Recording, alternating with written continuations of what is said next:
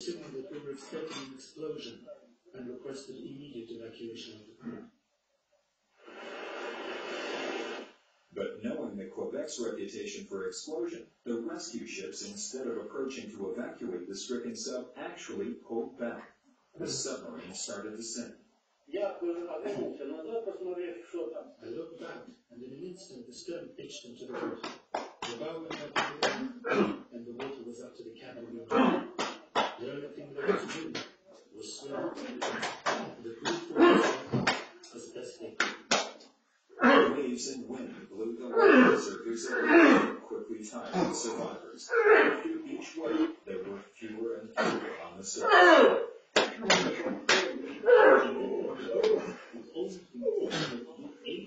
You okay?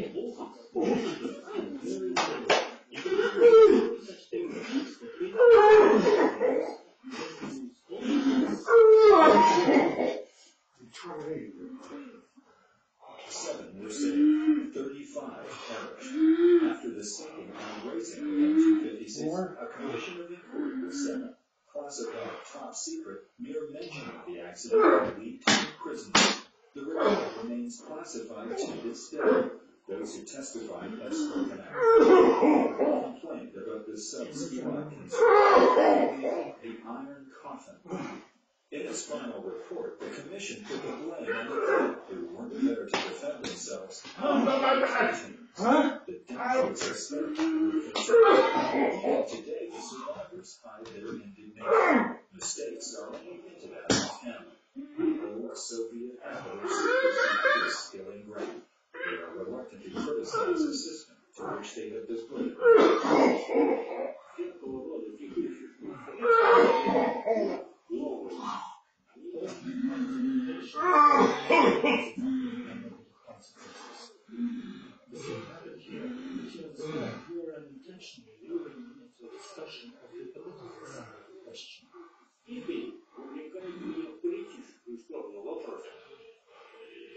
The commander of M256 could have allowed the sub to wash up on a nearby sandbar and save his crew.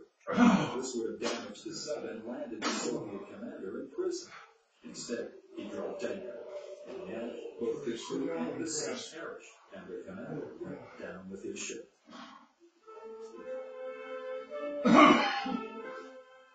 For more than 40 years, until this day in 1997, the Soviet government concealed the truth of what happened in the Finnish Gulf. Maintaining secrecy about the accident was more important than preserving the memory of those who lost their lives. Sergei Sidorenko was just 2 years old when his father died on the M256.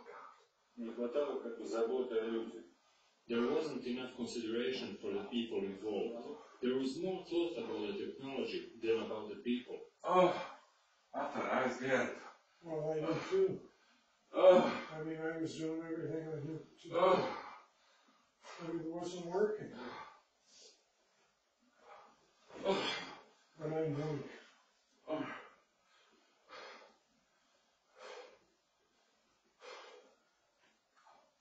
That scared me.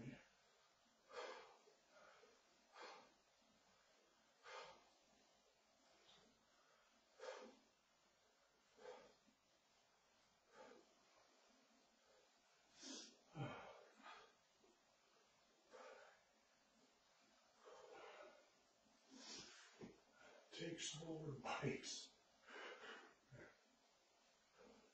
Oh, God. You know, if I hadn't been here, you might have died. I don't know if I did any good or not.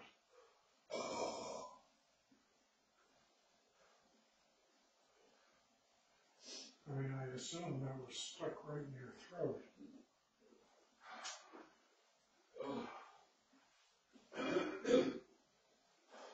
Oh, God.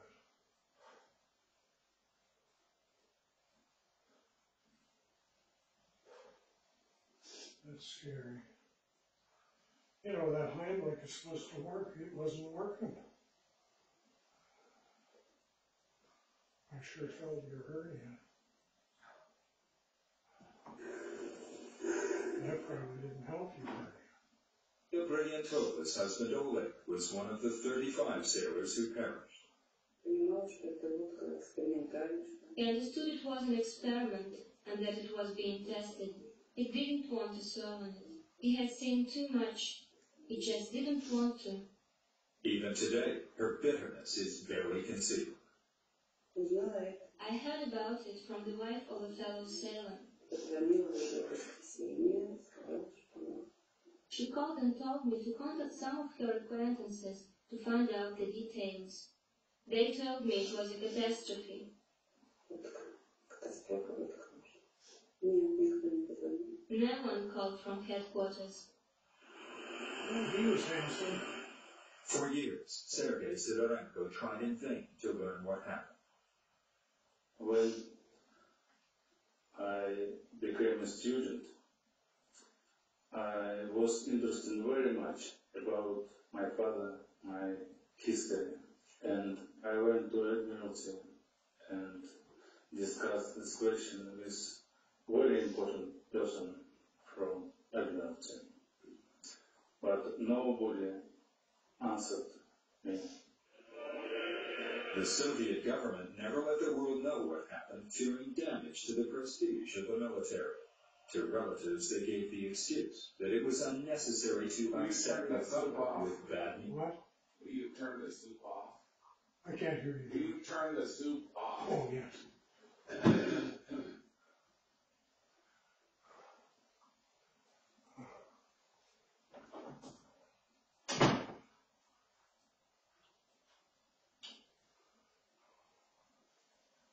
That's actually depressed me.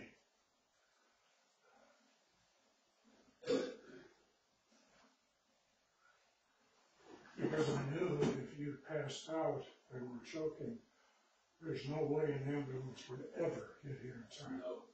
No. Huh? I can't hardly talk. Oh,